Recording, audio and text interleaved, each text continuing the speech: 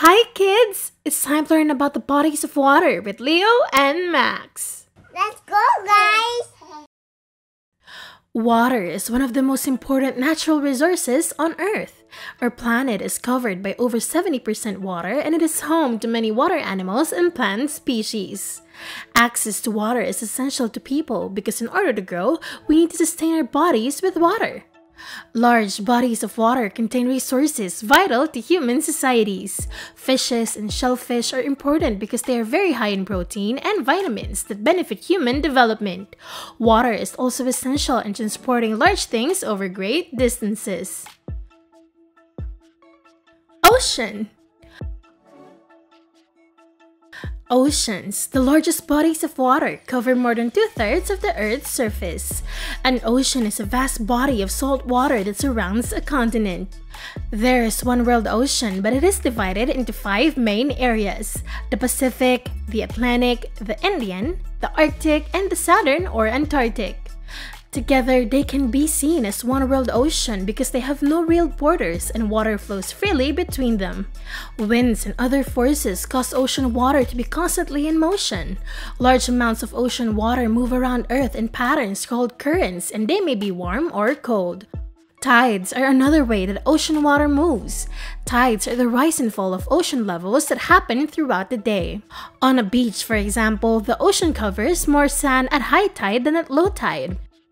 Living things inhabit all levels of Earth's oceans. Ocean plants grow fairly close to the water's surface because they need sunlight to stay alive. Like ocean plants, most ocean animals live in shallower water. This is because there are more plants and animals to eat near the water's surface. The world's oceans are important to life on Earth. Oceans are a great source of food for people around the world. They also provide minerals, oil, and natural gas. Fun fact! Did you know? Phytoplankton and algae create much of the world's oxygen. Sea. A sea is also a body of salt water, partly or completely surrounded by land and often connected to the ocean. Seas are generally smaller than oceans. The sea moderates Earth's climate and has important roles in the water cycle, carbon cycle, and nitrogen cycle. Winds blowing over the surface of the sea produce waves, which break when they enter the shallow water. Winds also create surface currents through friction, setting up slow but stable circulations of water throughout the oceans. Like oceans, the tide caused by Earth's rotation and gravitational effects of the moon is a natural occurrence at sea. A wide variety of organisms, including bacteria, algae, plants, fungi, and animals live in the sea, which offers a wide range of marine habitats and ecosystems. The sea provides substantial supplies of food for humans, mainly fish, but also shellfish, mammals, and seaweed, whether caught by fishermen or farmed underwater.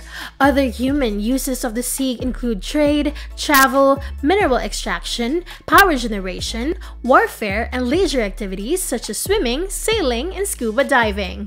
Fun fact! Did you know there are more historic artifacts under the sea than in all of the world's museums? River. A river is a large natural stream of water that flows over land. Even though rivers hold only a tiny fraction of Earth's total water, they have always been essential to human civilization.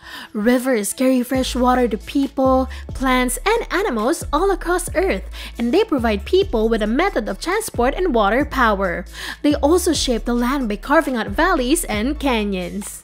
A river begins as a tiny trickle of water on high ground. The water may come from rainfall, from melting snow or ice, or from underground through a spring.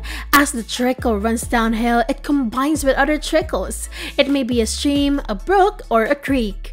Eventually, the creek grows into a river.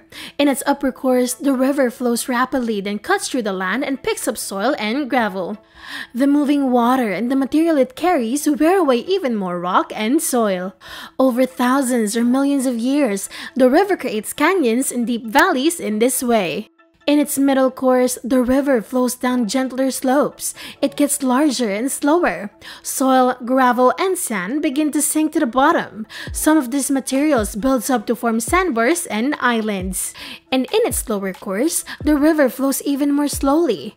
It drops still more solid material. Some material is carried all the way to the mouth, the place where the river enters the sea. Fun fact, did you know? The longest river in the world is River Nile. It can be found in Egypt. Lake.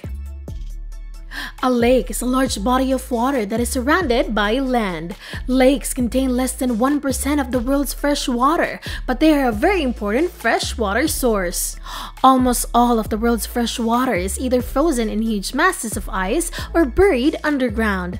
Lakes contain more than 98% of fresh water that is still available for use. Thousands of years ago, the glaciers moved slowly over the land. They dug basins or holes in places where the rocks at the surface were weak. Some lakes have been formed by volcanoes. Some volcanoes have blown off their tops in huge explosions. Others have had their centers collapse. Both of these events form large pits called craters. Freshwater lakes have many important uses. Cities and towns depend on them for drinking water. Boaters and swimmers use lakes for recreation. Fun fact, did you know? The lowest lake in the world is the Dead Sea, located on the edge of Israel and Jordan. It is one of the saltiest lakes in the world, where people can easily float on its surface. Pond. A pond is also surrounded on all sides by land and is typically smaller than a lake. Many lakes and ponds are human-made.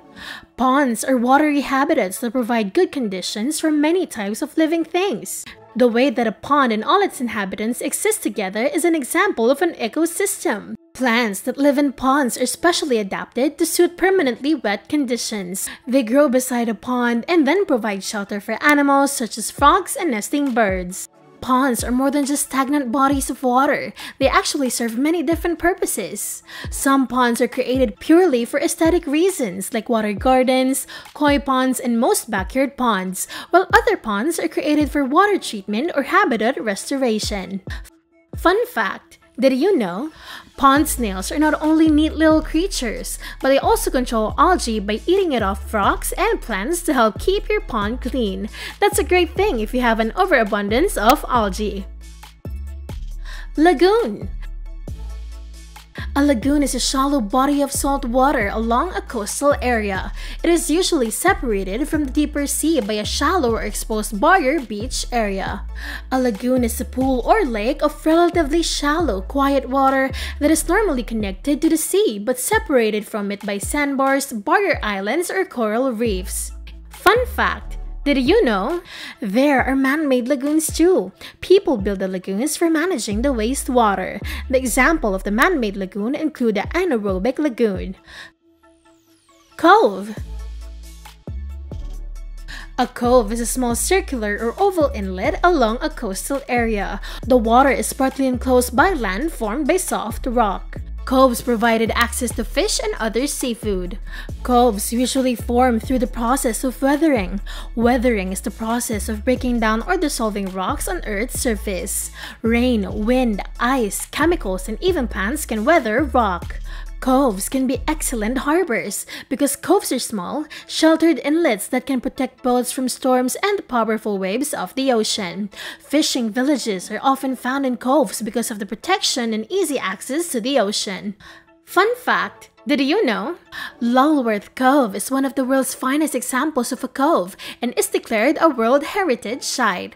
It is a tourist location with approximately 500,000 visitors every year. Gulf. A gulf is a part of a sea or ocean that extends into land, forming a large coastal indentation.